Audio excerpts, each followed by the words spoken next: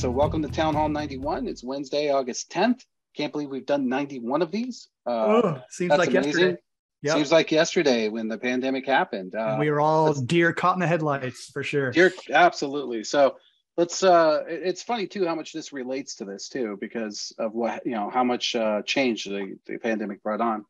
My name's John Best. I'm the CEO, co-founder of Best Innovation Group. And with me is longtime friend, the best journalist in the American credit union business. Oh my gosh, come now. No, it's true. Mike Lawson. Hey, Mike. How are you doing, sir? Well, thank you for those kind words, John. And of course. Just likewise on your behalf as well. And as well as our guest today too. Oh my gosh. Are you kidding me? There's no doubt about it. No doubt about it. So let's get through. Also, Glenn. Oh my gosh, Glenn. Glenn is here. Is he here? I hear he should be. So I'm sure he'll pop on if he's not already here in just a few minutes. So Glenn Servati. Let's get through this real fast, the sponsor, so we can get to the good stuff. So, Hey, guess what? I'm going to be at a CUNA meeting, the CEO roundtable coming up in Santa Fe, New Mexico next month. Very excited about that. It's funny because a lot of topics from Chris's book are on my list to discuss with them. So I'm going to ask them what they all stand for. I think they probably should know the answer to that. So we'll see what happens from that. But if you're looking for a great place to go and learn more and connect with other like-minded as well as maybe not like-minded peers and other folks in this industry, CUNA is the place to go. There's always great meetings, great conferences, and they have one for every discipline. Doesn't matter where you work at the credit union. There is an opportunity for you to learn either online or in person at the conference. Go check it out, CUNA.org. I'll let you do the next one. Yeah, well, before we get to the next one, John, are you going to be at the tech conference, at the Tech Council in late September? I believe I will, yes. Cool. Well, I hope to see you there, sir. I think that's in Las Vegas, actually. So anyway, hey. Wait, you're going to be there? I'm fingers crossed, yes. Oh, okay. Melissa, take note of that. We'll talk later. All right, go ahead. Please let me remove from that attendee list. Anyway, if you're a credit union out there looking for a new core processor Correlation, they are the future of credit unions for sure. John, if you were starting a credit union today, big federal credit union, something like that, and there's so many fintechs out there to work with. BFF, yes, forever. your best the BFF credit union forever. How about that? Yeah. So their open architecture allows credit unions to work with just about any fintech out there. So I mean, it's kind of they have everything I'd be looking for. That would be exactly top of the list, particularly knowing kind of the future of this market and where we're going. Exactly. Integration is everything. So exactly. A very forward-thinking bunch there at Correlation. But if you want to find out more, go check them out at correlationinc.com. That's all the information's there. Great people, fantastic product, and a great customer service as well. So, John, MemberPass. Let's talk about MemberPass. Imagine that you were living every day in a beautiful country, and one day your neighbor country said, "Hey, guess what? You're ours now. You've always been part of our land." And they came in and you had to run away to another country adjacent to the country you're in. How would you prove who you are and what you do? How would you make a living in this new place? And I think it's very interesting that MemberPass was a solution to that. It's a non-governmental solution for you to carry credentials from place to place that isn't owned by anyone but you. Yep. We talk a lot about it, using it just for general purpose of, hey, the hassle of the call center or the hassle of other things, but it's really a powerful platform for, in particular, being able to prove who you are. And this is precisely one of its use cases. So we'll get more to that. Do you hear the scratching at the door? I hear scratching. This is not good. The dog? I believe it might be. We're going to leave the dog. So that's MemberPass. Go check it out. It's a fantastic platform. Something that I got to make it stop. I think it's because there's thunder and she doesn't like that. So it's the same thing. Yeah. Let's talk about Best Innovation Group, John. Yeah. What's the latest going on there? Let's give you guys a plug. Sure. We are coming to Florida next week. We're going to be going to Florida to do our innovation club. We're going to be doing things with this. I got the HoloLens here. This is kind of my analog for Google Glass when it comes out. Like, hey, what's that going to be like to have sort of this augmented reality that may possibly be something you'd be willing to wear outdoors. Like someone like Chris probably wear this right into a grocery store. That's my feeling. So we're going to be looking at robots. We're going to be looking at AI. We're going to be talking about a lot of different creating technology. We're going to talk about the sort of the anthropology of money, because I think that's become a hot use case in the sense of what's going on with Web3, why everybody thinks crypto is the future of that. What, we need good answers for that. We need to understand, and so we're going to be kind of dipping into that. Folks like Fernando, part of will be there, who is also with currently, I believe Willis is chair, but I think Fernando is a big part of it too. The tech CUNA piece. So, and if you're looking for learning what's going on, you got to go to CU Broadcast. That's the place to be. Everything I've ever learned about finance, fintech, credit unions, I've learned from my man, Mike Lawson. But let's get to our special guest. Yes, indeed. I grow tired of these sponsors. I want to get to the meat. Mr. Chris Skinner. He has written, I believe, if I got my count right, 17, this being the 17th book. Right, is that Chris? All? Wow. Yep. I would say 22 if you include the kiddies books. 17 business books. 17 business books. And 5 children's books. And 5 children's books. A prolific author. Wow. A prolific blogger. A really nice person to hang out with. And someone who has a view, a particular view, and is well known in the world of finance, and is has just finished a new book, which I find fascinating and something we want to discuss. But before we get there, a lot of you may or may not know that Chris is actually located in Warsaw. And so, Chris, tell us what's going on. How's your family?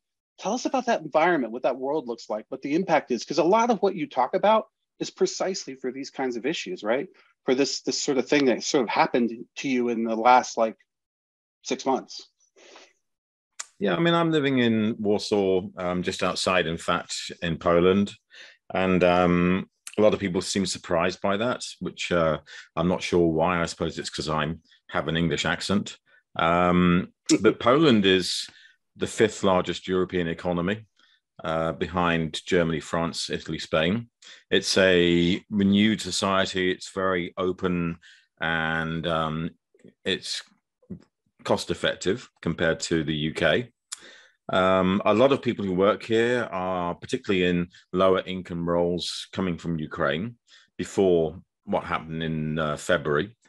And then suddenly in February, over 3 million people came across the border. And to put that in context, there's 39 million people in Poland. So suddenly the population increased by 10% almost overnight. Wow. Many of those have moved on to Germany and to other parts of Europe. And if I'm honest, we're not that affected by the Ukraine-Russian frictions, apart from worrying about another Chernobyl. And that would be the biggest issue, because Ukraine has the largest nuclear power plants in Europe. And if I'm honest, it wouldn't matter if one of them blew up, whether I was in Poland or Germany or anywhere else in Europe. It would cover the whole of Europe. Yeah, well, so I was there during Chernobyl. I remember that. Yeah, I mean, that's the biggest issue we have today. Apart from that, obviously, the war itself. End of day, Putin is looking for an exit, and I'm not an expert on politics, so I don't know what the exit plan would be. But I'm guessing you have this part of eastern Ukraine and take it from there. And specifically, for those who don't know the background, you may all think that Russia's in the wrong. Actually, there is a very strong case for Russia to take back Ukraine, if you look at history. And that's why the war is taking place. Yeah, I think that Putin has always said that, and there was a long time play, even when going back to the space race, where Ukraine was where all the space resources were. So, well, we're thankful you're here. We're thankful that the country you're in is so well taken care of the refugees. But to your point about this, though, this is a good example of sort of the kind of thing you stand for, Chris, which is, the human rights, the climate control, the idea that we've got to do good in this world, and that's really what I took away from the book. The new book was, hey, we should be standing for something. And in general, we should be doing good in some way or another for the world. And you had a lot of people write chapters on it. You had some incredible people in the book who from the various people out there. Tom Blofield, one of the founders of Monzo, Gore from the Discovery thing, which was very interesting because some of the groups you actually had speak in there were a little controversial. But anyways, getting back to that, let's just jump right in, because when I read your book, I was struck, and we had this conversation before, but you talk about sort of stakeholder capitalism versus shareholder capitalism, and maybe you could just start there, because Crayons should just latch onto this. And I'm very interested in sort of that explanation for everybody so that we can decide whether Crayons are really living that right now. I think there's a number of bubbling themes that the book embodies, beginning, in fact, in the 2000s when we had the financial crisis, which was mainly America and Europe. And the chair of the regulatory body in the UK, Lord Adair Turner, said that a lot of what banking does is socially useless. And there's a big debate around this afterwards, and whether banks had lost their moral compass. And I think when you look at the examples of Wells Fargo with account openings, or you look at what happened with payments insurance in the UK, which has cost the UK banks billions for giving people insurance policies that they didn't sign up for, or in Australia, banks that were charging premiums for advice to people who died years ago, which created a royal commission that found them at fault and fined them millions of dollars. Banks definitely switched from being socially useful and being part of community. And I know we're talking credit unions here, so part of community is a very important factor in the smaller institutions. But when you look at the big banks in particular, this socially useless, losing their moral compass debate started 15 years ago. It's been ongoing.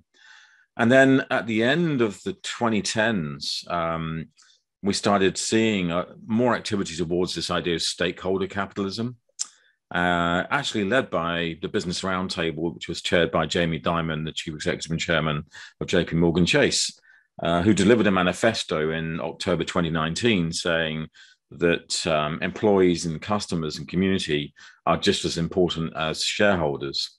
I don't think they actually live that idea yet, but I think that is the idea. And particularly for Gen Z or Z, because I'm British, millennials, for the younger generations, that was really making me think a lot about what does banking actually exist for? Is it for the good of the people, the good of society, or just to make money? And if it's only there just to make money, is that actually the right thing? And I didn't want to stand on a pulpit preaching to the masses and saying, this is my view of the world. So, as you said, John, I invited everyone from all the continents of the world to contribute to the book, from South Americas through Africa, Asia, and obviously USA. I didn't include the Arctic and Antarctic because penguins and polar bears don't really speak very well. But apart from that, it's pretty much everyone. I hear they're really into crypto, though. I've heard that. Go and get the polar coin, or is it the penguin coin? Penguin coin. Penguin coin. Yes. That would work. Yeah, I think there's a polar coin as well, but yeah. So you wrote this. You brought all these folks in, and you had this concept of hey, am I just? I like your point here. Like, I can't just stand in the pulpit and say everyone should be doing good for the neighborhood because I'm Chris Skinner and this is what I believe.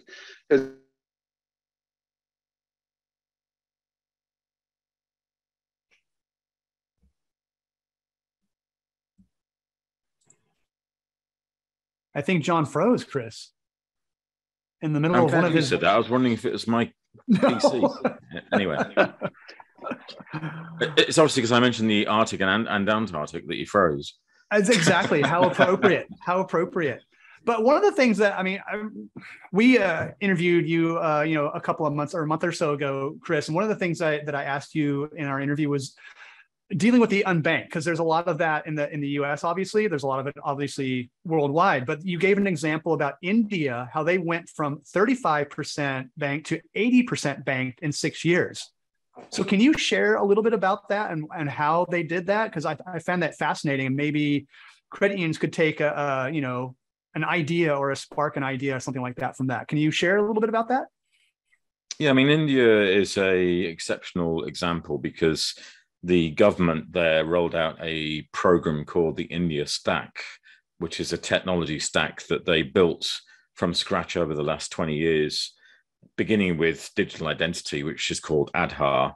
And now everyone in India has the ability to access financial services because they can use their fingerprint, which is where that began. It's now moving forward into much more sort of additional services. They also have what they call the United Payments Interface, which Google, in fact, is leading in India. And that's all about making payments very simple. So in my case, I was in Bangladesh a couple of years ago and visited a temple, and I could donate to the temple with cash or with a QR code. And that's because the technology capabilities have been built, bearing in mind that most people have access to a telephone. Right. And this is the point I've been making for years, that if you have access to a telephone, you have access to trade and transact as well as talk. Yeah. And some people still say to me, a bit of a pipe dream, Chris, because there's only so many mobile phone users. And then I go, well, actually, even if you're in the most remote area of the world, you can probably get access to a phone. Yeah. And to emphasize that point, and this is embarrassing because it's showing my age, but in the mid-1990s, I said, one day someone will make a payment from the top of Mount Everest using a mobile phone. And amazingly, they did in about 7 years ago, it's actually a promotional thing for Standard Chartered's Breeze app, but they made a payment from the top of Mount Everest. Yeah, came true. Yeah, it's amazing how far we've come in such a short time. And now we have John back. So John, we were just talking about, because you were just talking about Antarctica and Arctic, and you froze. So yeah. Chris was the one who pointed that out. Yeah, it was perfect. It was perfect timing. Apparently my dog was very much right about whatever storm is probably pretty far off that hit me here. Apologies for that. But yeah, I was chatting about the idea that you've gone to all the corners of the world to have people talk about this idea of the social usefulness of a bank and what they should, which leads us to that title, stand for something or you're gone. And with that in mind, as I look at the credit unions, we have had this, and I'm just going to be flat honest here, because I think most people on this call would agree. We've been trying to become these banks forever. We really have. We sort of have been sort of in this process. It started off as products and services, which I think makes sense. We want to provide those same products and services, but we also have been sort of along the way, because those products and services are a cultural piece as well, have been shifting culturally towards that, and the idea of this sort of stakeholder versus shareholder, because you could argue either in the credit union space, because we don't have a true shareholder. The organization is a cooperative, even in Germany and other places like Raiffeisen that are also built that way. Poland in particular has a few. So how do you see these sorts of units? Are these units set up now because they sort of could operate or did operate that way as being, something that could live in that model you're talking about, this idea of financial wealth and health connecting to each other? Yeah, I mean, another sort of theme of the book is, what is the purpose of banking and of your organization? And in fact, when I present these days, I start with 3 or 4 questions to the audience, which is, who are you? Why are you here? What do you exist for? And the point of those questions is actually not to ask you that as a personal question, but to then ask that of your organization. And when most banks were started, the big banks, the Citis, Wells Fargo's, JP Morgan Chase, Barclays, HSBC, they were all founded with founding principles and people who believed in something about building a better world, but they lost that because they are now over a century or more in existence, and those founding principles are no longer there.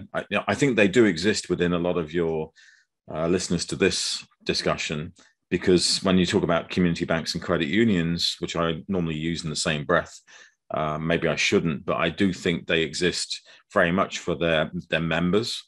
And certainly outside America, we talk about mutuals rather than thrifts, which again very much exist for their members. And in the UK, for example, we have building societies. The whole point was to build societies. That was why they're called that. Right. We help you with building a home, building a community, building sort of a brethren, which faceless banking that lost its moral compass and became socially useless, lost. And so that's the challenge in the book, which is, can you bring back the founding principles to your organization? And part of it is actually not to say the big banks have to do that. It's to say it's amazing how many young fintech companies I talk to where that they are young and their founders are still at the top of the company with founding principles, and they are Gen Z or Gen Z, millennials, and they do truly believe in and passionately have a view of what they stand for. And if you don't stand for something, you fall. And that's the point. Yeah, I think as I look at that and I try to translate it to the future, because that's a lot of what we're doing here. A lot of what you've written about in the past is becoming digital, the digital human. And so when I relate those two things, how can technology, because that's really what we're struggling with, right? When you kind of compare us and you compare them and you go, okay, Chase has, all the money in the world. And to your point, he came out and he paid lip service to this fundamental idea that you're talking about, this transition from shareholder to stakeholder, and who are the people that we're really servicing. But at the end of the day, their money is immense for that, right? How do you see this evolving with the technology we have today? Are there good examples of that? Like anybody who's really taken this and said, hey, I want to do this, and this is how we're going to stand. We're going to stand for financial health, and this is how we do it. There's a number of good examples in the book, and I'm thinking of one in particular, but I'm trying to softball you because I'm your buddy. So. But again, being contextual, a lot of people are still struggling with the idea of digital transformation, and my view is, if you haven't done it by now, then you're actually too late. It's done and dusted by most people. Or should have been by now. And now we're talking about how can we use digital transformation in a continuum of getting better forever to help communities and society and the economy and the world to get better. And part of that was inspired actually by Ant Group, who featured in Digital Human, which is the Chinese Alipay company that's run on the basis that you should be able to get everyone included in making digital payments through their super app within the Alibaba e-commerce network. There's a long story behind it. It's 30,000 words of Digital Human. So, just summarizing one part of that is that one employee one day had an idea that maybe when you make a payment, you could make it something that reflected how green your payment was, as in how environmentally friendly your payment that you just made was, and whether you use buses more than taxis, more than your car, and you get more points for using a bus than a taxi or a car. And that became the world's largest multiplayer game. 600 million people in China now play Ant Forest, which is the idea of one employee from Alipay to create a more environmentally friendly program. And what do you get if you actually play the game? Well, you get to plant trees, and they've planted millions of trees. In fact, it's probably now billions of trees, which is obviously helping the oxygenation of the planet, particularly in Asia. I've seen that copied by others. So there's a really interesting company that's called Arlandsbanken from Finland that created a program to do something similar for the Baltic Sea, where every time you use your card debit or credit card, you get a recognition of whether that was a payment that helps the world. And if it does, then they invest more in rejuvenating the oceans. And they've sold that as a white label service to many other companies, including some of the big card companies. That's now used by over 100 million people worldwide. I loved the purpose of Discovery Group. You mentioned Adrian Gore, who's the founder. It's a 26-year-old bank and started as an insurance this company. is the one I thought was cool. Yeah, they started as an insurance company, and the whole idea is to build wealth through health. So if you sign up for their health insurance, for example, you get a Fitbit, and it actually monitors whether you go to the gym and work out. And if you do, then your premiums are lowered compared to those who don't go to the gym. So it's encouraging you to get healthy and wealthy at the same time. I loved what Tom in Monzo said when they founded Monzo, is to make financial services accessible to everybody. And one of the big issues that they tackled is homelessness. And that if you are homeless, obviously you don't get a bank account because you don't have an address. But why is that? And if someone backed you and was like a guardian who, was saying that you're good enough for the account, surely that would be enough to open an account for a homeless person. And that's what they ended up launching. So if I said, John's good for the money, then, looking at you, John, obviously, if you're homeless, then I would be your guardian. That would be excellent if you would be my guardian. It's interesting because it has a real world translation. Just a couple of days ago here in Tennessee, they passed a law that makes it criminal to be homeless. And so everyone moves to San Francisco. Yeah, well, that's the purpose I think that Tennessee wants. But when they went and talked to the people, they said, okay, well, they kind of showed both sides of it in the news. And they said, well, why are you here? And they said, well, I went to the shelters. I didn't like the shelters. I prefer this public land. And when you look at the technology they have to live homeless, it's not so bad. It's like they got these tents and they've got iPads and they can afford to go and work on these to work in this particular way. But you're right, they can't bank, and that leads to these payday lenders. When I watch the folks here are homeless, they go right to the payday lenders. And so I don't know. It's just another round of that I was seeing. It almost takes us down a rabbit hole, which is, there's lots of communities around the world that I've encountered that buck the system with a B. And the best example I can give you is in Copenhagen. And there's a community there in an area called Christiania who have been set up for almost half a century as a stateless non-governmental community. And that gets us into then decentralized finance and the whole idea of democratization of financial services, because effectively libertarians, and Christiania is a very good example of a libertarian community, want to have their own ability to do whatever they want. And the argument against that is, but you're using our electricity grid, you're using our utilities like our water companies, and you need to pay for that. And so that friction has existed for a long time. What I find interesting today, and it's maybe the theme of my next book, I haven't decided yet, but I think the friction around decentralization of finance versus governmental control is a huge debate. And in fact, Brett, who's a good friend of mine, Brett King, and who you know as well, his latest book, Techno-Socialism, kind of whatever. But he's delved into this a bit. And what was interesting is a lot of people don't like the title of the book because it's got socialism in the title. Sure. And it's like, you can't say that. Why can't you say that? Well, exactly. It's because there's a stigma attached to it that socialism is handouts, and that's it's like communism. It's this whole lefty, red, Russian, whatever thing from the Cold War.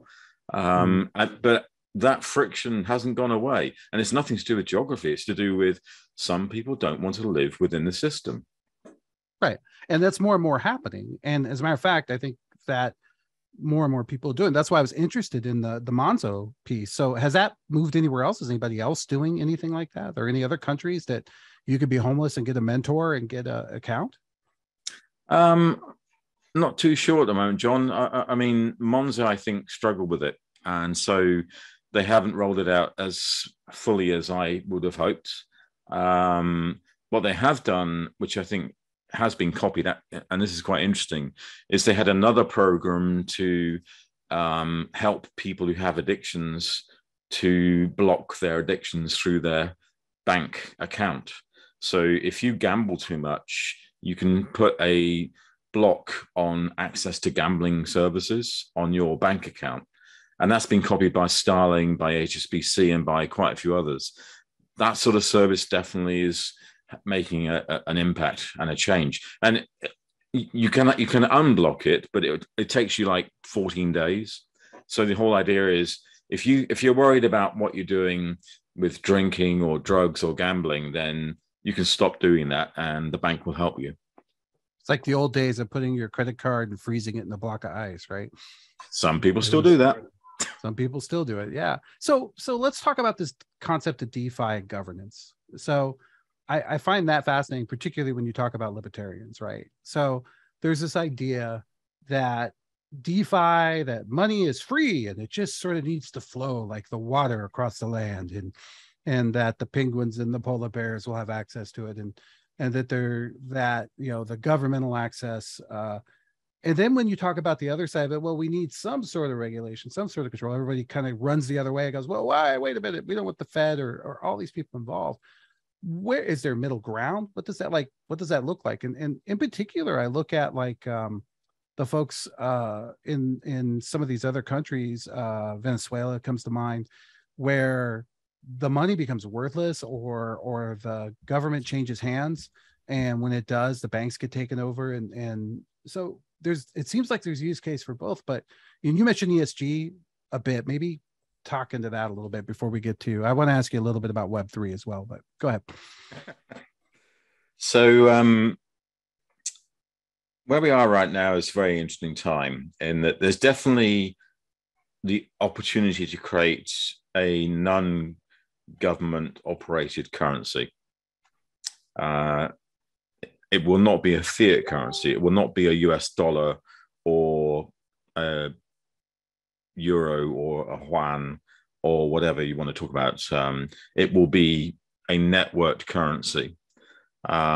Exactly how that operates and looks, people today would talk about Bitcoin or Ethereum, but there's also lots of others like Solana and Cardano and Polygon and Dogecoin or Dogecoin. Well, that's how I call it. There's lots of other stuff out there. At the moment, there's over 10,000 active cryptocurrencies, which is ridiculous. Eventually, there will be one, maybe two or three. And how they're structured and how they run, we don't know. And I've always said to libertarians, the issue I have with Bitcoin and any other cryptocurrency is you cannot have money without government.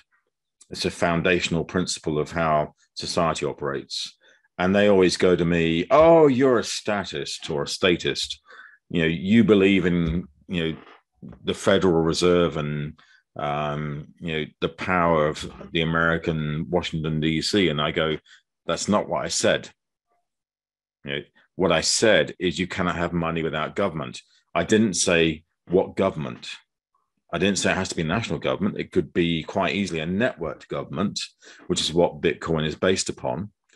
And the network government says as long as 50.1% of the network says that's a valid transaction, then the transaction goes through. But that is not yet structured the right way. And so there's lots of things happening. And by way of example, the latest thing is Ethereum, who I'm quite a fan of, moving from proof of work to proof of stake. Sure. And the difference is proof of work is you have to mine the currencies and prove you did the work. Proof of stake is you just say, here's $1,000 that I can show that I've got. Therefore, my stake is $1,000 that proves I've got that stake in the network and can back it up. This gets really interesting. And I think it's interesting in so many perspectives around where we're going, because most banking services are only a couple of 100 years old, and yet humans are a couple of 100,000 years old. So if we now have a new networked economy with a government that's networked through connectivity, how does that change everything? Well, that depends. So is money a shared belief, or is money a You've been reading my stuff too much. You've been reading my stuff too much. I've just, I mean, because often on my blog I say money is just invented. It's just a belief. One of my I use. By the way, that's a compliment. I'm not going to take that as a slur. I read you. No, you're very kind. I appreciate the compliment, John, because time is just a belief. We just invented it. It doesn't exist. Albert Einstein. We're about to find that out when quantum hits. So we're about to find out what time really is. I suspect, but Back to the Future. But Albert Einstein actually made that quote. Time is just something that we invented. Borders is something we just invented. Countries don't exist. Companies were just invented. We made them up. So right. You think Wells or Citi is a big bank. It's not. It's just a fictional creation of legal instruments.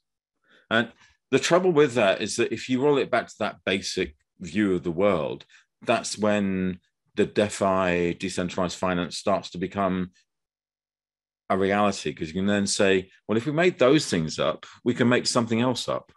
Well, yeah, that's why I say I'm not sure it's a shared belief. I mean, I think it's a construct that you're forced to work in, right? If I went outside and said, I no longer believe in money and I refuse to use it, I don't think that would go well for me. I think that, I might get some pushback on that. You bring in another dimension of what's important in cryptocurrency, which is consensus mechanisms. You have to have a consensus, right? And we have to have a shared network.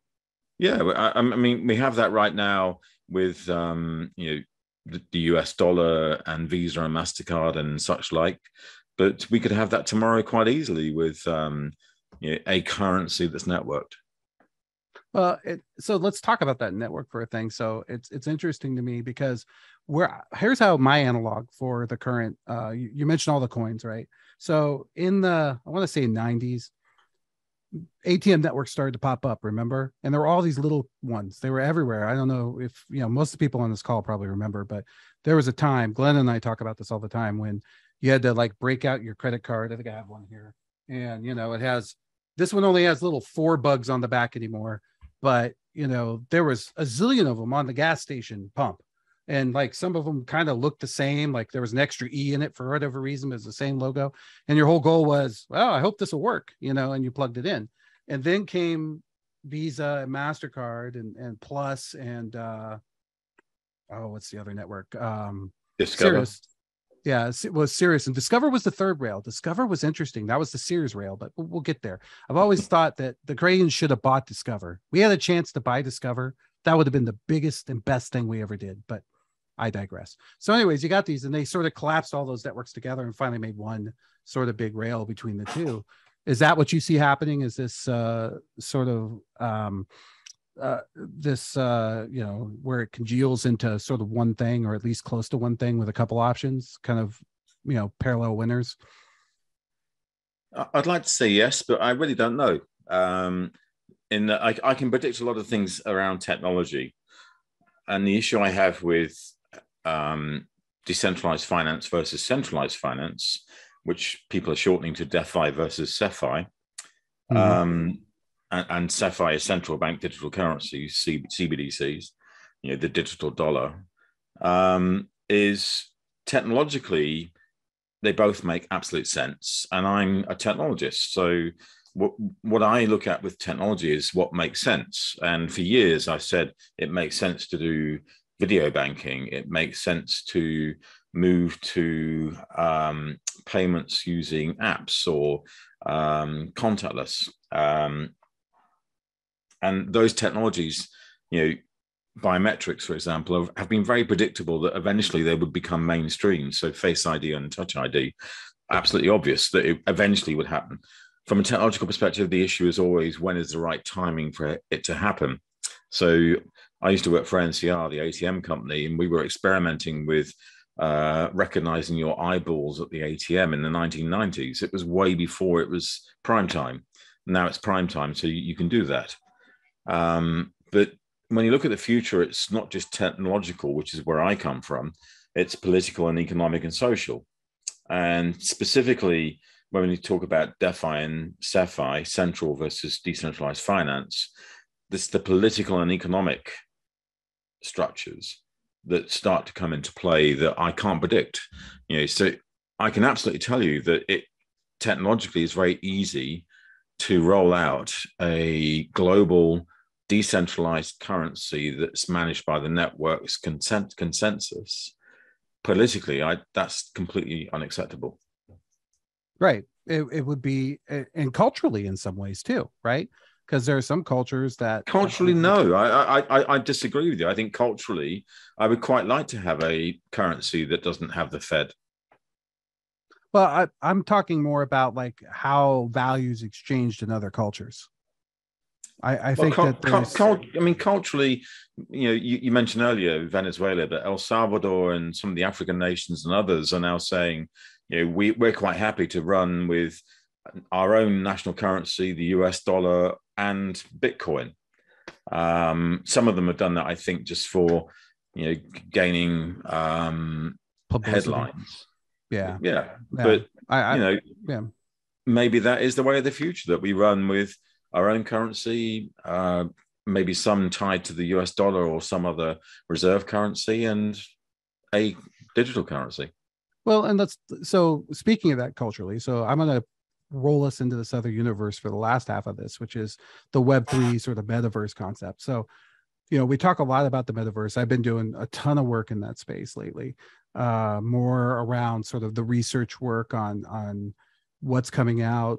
Clearly Meta has made a big bet on this. I think that there are others that will follow behind. But yet, whenever I hear about Web3, whenever you sort of talk about these things, it's always sort of tied to crypto. And in my mind, credit cards still work.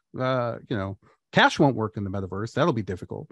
But, we still have these other rails. The challenge is these other rails don't have the functionality, I think, that's going to be necessary for sort of the metaverse concepts. And just to give you the spin your head a little bit, here's what I've been thinking a lot about. Not that it matters, but my next book is going to be called Chris Skinner Digital Twin. And what happens is that everything you buy, you get a digital twin for, a full digital twin. I think that's a future, and that's a digital asset that'll need to be stored in the metaverse. And it has a lot of use cases. It has use cases like, what's the specific part that's in my car? Or did it come out of the Toyota that was built in the Fukushima, plant, or was it done in Tennessee, at the Nissan plant here? So this idea that the metaverse sort of runs in this crypto space, I can see why, because tying those assets and contracts to that makes some sense. It's more than money, but yet I'm not sure everyone understands that use case, and that's not what's motivating them to say that crypto is part of the metaverse. But I'll leave you there. My head's kind of hurting a little bit from reading too much Chris Skinner. So go ahead. Well, no, I mean, the metaverse has been bubbling for quite a while, and will continue to bubble. I always put it in the context of the things I like. So Star Trek: The Next Generation had the holodeck, and that to me is the metaverse. You basically open the door, you walk into another world, you are living there and feeling like you're really there, but it's somewhere else, and it's artificial. And then people say, so the metaverse will be run on crypto and you won't need banks and blah, blah, blah. And I go, no, because the first example of a metaverse that took off big time was Second Life, which was about 15 years ago. And Second Life disintegrated because their banking system collapsed, because their banking system wasn't regulated.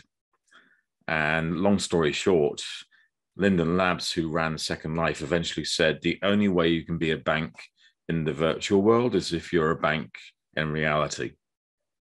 And that became law. And to me, that's what the metaverse will be. That, the only way you can be a bank in the metaverse is if you're a bank in reality, that you have a license. And I always come back to, yes, I can have money without government if the network is my government. So there's still a government, but it's not a national government. But who regulates the network's bank and financial system? And can you do that through an algorithm, or does that need an authority? And those questions are the questions that, as I mentioned before, we're still wrestling with. And we'll wrestle with those in the metaverse. Does the metaverse bank have to have a regulatory license and authority? And who issues that license and authority? Well, and that goes back to the shared belief, right? Where if you don't believe in the authority, and that's the problem with the algorithm, is you have to believe that that algorithm is foolproof, right? And we've seen examples of that. And right now, the issue that most people will have is they've lost their life savings on crypto, and so they've lost their belief. Yeah, and then it's going to take a whole lot to bring that back, because that trust has to be re-earned. It isn't just going to come back from another round of Wall Street bets or something. Yeah, and American and European banks may have collapsed in 2008, but we never lost our belief in the fact that our money, or that they were good for our money, because the government backed them. And it's quite interesting at the moment, because someone asked me the question the other day: how come the government backed the banking system in 2008 but doesn't bank the crypto system in 2022? And I go, because the government doesn't believe in the crypto system. So I've heard you talk about the differences. I'm going to end with this and then let anybody ask questions. But I've heard you talk about the difference between, say, you're such a worldly man, given your accent and all. But you're good at sort of understanding the difference in approaches between the financial institutions of the various cultures. And I've heard you give this, I want to say it's a Tiger River Mountain sort of an analogy before. And I think it's really good for everyone to hear that on this call, because as credit unions, this is a big struggle for us, I think. But go ahead and if you don't mind, share that thought, and then I want to add on and ask a question. I think you're referring to a slide that I sometimes use of a tiger in a river. Yep. Yeah. So and a mountain. There was a research document that came out where some academics looked at the movements of the eyes of students when they saw a picture of a tiger in a river. And they found that Western students saw the tiger first, then the river, then the mountains, then the sky. But Asian students saw the sky, the mountains, the river, and the tiger in that sequence. And it's basically our brains are wired a certain way, and in very different ways depending on where you come from. And what I liked about this research is specifically understanding that Asia, for example, works very much on a collective basis. And we may look at them and say, oh, they're all subservient. Well, they're not. They're working on the basis of family and community and society first, and the individual last. Whereas in Europe and America, we are much more selfish, to be honest, and focus on ourselves first, maybe, and then our family, and then our society and community. It's a different sequence. Yeah, and when I look at that sequence too, I also think of the threat matrix, right? We tend to think the tiger is our immediate threat, not noticing that the river is draining behind it, or that there are other bigger issues to tackle, and what would actually solve the tiger problem might not be related to the tiger. And that's where, when I look at sort of the long distance planning, particularly around digital, you've been saying for years, video banking, branches, blah, but it took the pandemic and that catalyst for everyone to sort of just make that leap. And I think that others made that leap more easily, and not the Western portion of it, because they were already kind of there. You look at China, and as you mentioned, Ant Forest and some of those other things. Do you think that there's a chance for credit unions, given their size and being nimble, for them to sort of leapfrog that, if they can sort of look past the tigers in the way? Absolutely. I mean, I always come back to a basic point, which is these days you can create a fantastic business from your bedroom. There's a company I interviewed the other day, and you'll find it on my blog, and they're called Stable. And it's basically a young guy, Rich Council, who grew up on a farm in Britain, remote Britain, Somerset, and didn't want to be a farmer. So as soon as he left college, he went and joined a bank in London. And then he kind of wondered why it is that farmers don't hedge their agricultural products, and realized because it's very difficult and it's very complicated. So he then went back to his dad's farm and launched a fintech company. This is in 2016. You need to read the whole story. It's a great story. But that fintech company is now a unicorn. It's going to be, it's worth over $1 billion, created in a barn on a farm. Uh-huh. Yeah, because a good idea doesn't matter where it comes from. I totally get that. Yeah. And one guy can do that. It doesn't take a crowd. One guy with a good idea or girl, can create something amazing. And credit unions can do that too if they, if they shake off the blinkers. Yeah, I think that's the blinders, I believe, is the word you're in our language, but blinkers are good too. We are two societies separated by an ocean. So let's take, if you don't mind, Chris, I'd like to take some questions for the group. Sure. Does anybody, if you don't mind, put your question in the chat, and we'll go ahead and get you unmuted. And I know there's at least a few people I always know that have a question or two. Let's see. Well, if no one else does, Michael must have one. Mike sometimes always, but I want to give other folks a chance first, because we've already had our time, Chris, and I appreciate that. It was fun. Yeah, I monopolized it. So go ahead, put your chat in, put it in the chat here, and we'll get you. I know Glenn will have a question. Yeah, Glenn. Go ahead, Glenn. I'm in a very busy place, so I'm trying to stay quiet. But you and I'm also trying to give other people a chance as well. Your digital twinning idea, I don't know if you saw I put this in there. The example I thought of that, which is almost obsolete already now because of music streaming. But I know that when you bought a vinyl record in the last 10 years or so, it often came with a digital download code. I mean, I think that's almost what you're suggesting is, okay, you buy a physical representation of something and you automatically get the digital one. Basically, there's a ride along. Is that a fair comparison?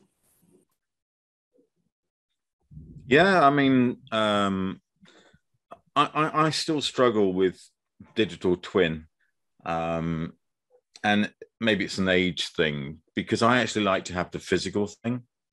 So if I could give you an example, if I buy a work by Monet or Picasso, which I could never afford, but if I could afford it, I brought it. What would I do with the physical thing? Well, I'd have it in pride of place in my house. If I got the digital version of that could be cut and pasted by anybody into a PowerPoint or whatever, it's not the same thing, is it? So I'm kind of, on the one hand, going, a digital twin of me makes sense in the metaverse, but non-fungible tokens of art doesn't quite make sense to me. And I do have NFTs, but my digital twin is more around commerce and trade and transaction and relationship because of connectivity. If I'm investing in something, I still sit there and say, I'm not sure whether a digital file has the same sort of value as the physical entity. Yeah. It may just be an age thing, but I kind of sit there at the moment. For example, on my desk I have a physical cell from the Jungle Book, the 1966 Disney movie of Mowgli and Baloo, because that's one of my favorite movies. Mm-hmm. If I had the digital version, I wouldn't care, but I really care about this one because it's right in front of me. And there's kind of a similar example to that. I know The Economist ran a story on the metaverse and NFTs. And as part of it, they kind of did an experiment and they turned the cover, the illustration they did, into an NFT. and held an auction. I think they wound up getting like $400,000 for it and then gave it to charity. And then like one of their readers just ripped the cover of the magazine off the that week's issue, taped it to his wall, and said, "Can you explain to me how this is any different?" Which I thought kind of touche. It kind of the same thing you're saying. Yeah, and maybe I'm someone who doesn't get it, but that's exactly what I'm talking about, which is, at the moment, I think most NFTs are brought by crypto billionaires who invested early in Bitcoin and other cryptocurrencies and can afford to waste it. Yeah. Those of us in the real world with real money are going, what the hell? Well, but let me take your example. Not to knock it down, but let me take your example. So you've got a physical cell from a Disney movie. That's a fantastic find. But if you wanted a physical cell from, say, the Toy Story, original 1995 Toy Story, it doesn't exist. However, that movie was originally, there was a first file, there was a first cut of it that was used to duplicate it. And it was a series of frames that were rendered by the original Pixar platform, which was the Next. So the challenge is can you prove that like, I could say, yeah, I could draw Mogwai and I could say that was my cell, but can you prove that that's a true Disney one? Now you can, because on the back of yours, there's a certificate that says this came from the Disney archives. You probably bought it from one of the true, auctions or where they sell those. But if you could get a digital version if I had a digital version of the original Toy Story scenes that was one of the many in the 30 frames per second video that I knew for a fact came from that file, that could be valuable. Now that said, there's two things in there. There's two things in there, John. One is I'm a huge fan of the idea of using digital services, particularly distributed ledger and blockchain, for provenance to prove something that exists actually came from the place that you say it came from. There's a great program on the BBC called Fake or Fortune, where they spend an hour trying to prove whether Picasso or Monet actually painted the painting that you claim was painted by Picasso or Monet, and they go through a whole range of different scientific approaches to try and prove that. If that was on a distributed ledger token on a blockchain at the time it was issued, which is what NFT is all about, then that would be great. And by way of your example, I did try and, through the same company that I got the Jungle Book cell from, get a cell for The Lion King, but The Lion King didn't have any cells because it's a digital format. Could I get the first file production? How could I prove the first file production? It's part of the challenge. I mean, I'm looking at you sitting with all your guitars in the background there, and you may say, oh, that guitar was Jimi Hendrix's guitar. Well, how do you prove that? Oh, exactly. There's a guitar behind me I use as an example of this, which is, it looks like the most beautiful Gibson Les Paul you've ever seen, but it's a pure fake from China. And you wouldn't know it unless you knew what to look for. So your point is well taken. I think we're saying the same thing. I would know that because you've got it. but your point is well taken. So we're right at time. I see Kat had both a comment. Yeah, she has a great question. If you're willing to stick around for it, I'm willing to entertain it. If not, you're welcome to write it up. We do one more. Okay. So she says she wants your perspective on, she says she's in a client call, but your perspective on open finance and the API economy as a way to build financial inclusion. So open finance is a great idea. It's picked up a lot of traction, and it will definitely be part of how we do finance now and in the future. The idea of financial inclusion is that you can actually start to provide financial services without having to be a fully fledged bank. Equally, you can provide payments and transactions and trade and lending and investment without actually being a bank. And so I always come back to that long-standing quote from Bill Gates, which is, we need banking, but we don't need banks, from the 1990s. And again, as you'll know from my blog, I've said many times, Bill Gates was wrong. We need payments, and we don't need banks to do payments or transactions or investing or lending. But banking is the only thing that can be done by a bank because it's regulated and licensed. And that goes to the heart of everything else we've covered so far. So in open finance, I think it's going to be interesting, and particularly from inclusion, that you can provide a whole range of financial services without a bank involved. But as soon as you talk about banking as a service, or you want a deposit account with a true bank service, then that has to be provided by a bank. And what then gets interesting, because someone asked me the question some years ago, why do banks think financial inclusion is all about charity? Which is, it's not. It's actually a really profitable and good area to focus upon, particularly if you do it well. Then the greatest example is WeBank in China, run by Tencent's WeChat, which administers accounts for 47 cents a year, less than half a US dollar. And it does that because it uses what they call the ABCD of technology: artificial intelligence, blockchain, cloud, and data analytics. ABCD, I love that. Okay, last question. This is it. If I did a metaverse version of this, would you join it? Would you be my guest speaker? Would you put on the thing and join me? You won't do it? You won't join me in the metaverse? Why not? Don't like it. You wouldn't want to be in it? I mean, because it's you, John. I bet Brett will.